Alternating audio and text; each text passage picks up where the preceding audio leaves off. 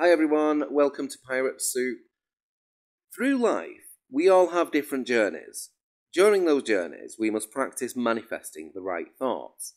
Only we can change how we feel inside. This is a symbolic story to represent this idea.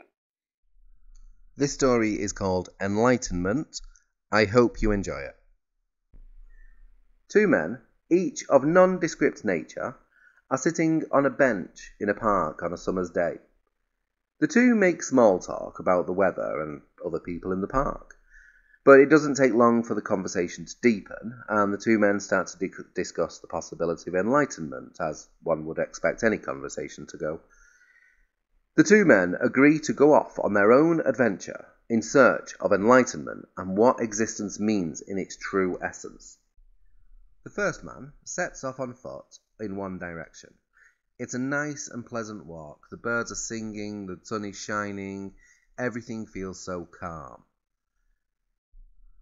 After some time of walking in the warmth of the sunshine, the man sees a little shade under a tree in a field and takes a seat. After the long walk, he needs a rest, and the grass looks quite comfortable, so he decides to take a short nap. When he awakens, he's developed a slight hunger. Suddenly, a great feast of all his favourite foods appear. Wow, how lucky am I? The man asks. After eating, he's got quite the thirst, and as if by some miracle, the man's favourite wines appear right in front of him. The man enjoys a glass or three of the wine, and starts to feel a little bit tipsy.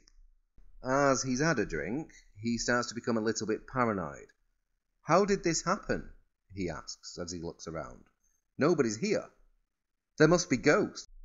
And then bang! Ghosts appear all around him. The man panics and doesn't know what to do or think. Oh no! They're going to kill me! The man then dies under the tree. The second man from the park bench goes off in the opposite direction. He walks down a street in a rough area of the city. People are angry at him for whatever reason. They're shouting and throwing things at him. And as the day turns to night, the man is surrounded by savage wild animals. Not wanting to wait around, he runs for it. The savage wild animals look hungry, and he doesn't want to be their food. The man eventually finds refuge in a doorway where none of the people or animals can see or get him. He stays there until morning, but when morning comes, he knows he cannot stay there forever. There's only one thing left for him to do. So the man plucks up the courage and decides to walk back the way he came. There's chaos everywhere. Huge commotion. He starts to run for his life.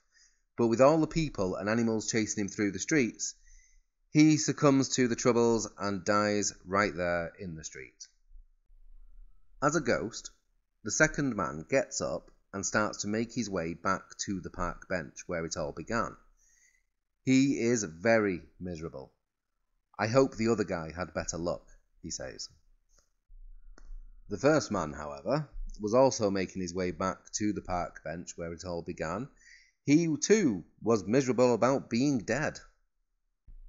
Both ghosts arrive back at the park bench. Neither of them found enlightenment or even happiness. How was it for you? One ghost asks. It was perfect at first, but I manifested the wrong thoughts, and I should have just accepted what was around me. What about you? He says. Well, I didn't think about manifesting anything. I just went through it, tried to survive, and found some peace in the torment, but it killed me. Thanks for watching, everyone. I hope you managed to take something from this story. And please click that like button, and don't forget to click the subscribe to not miss any future uploads.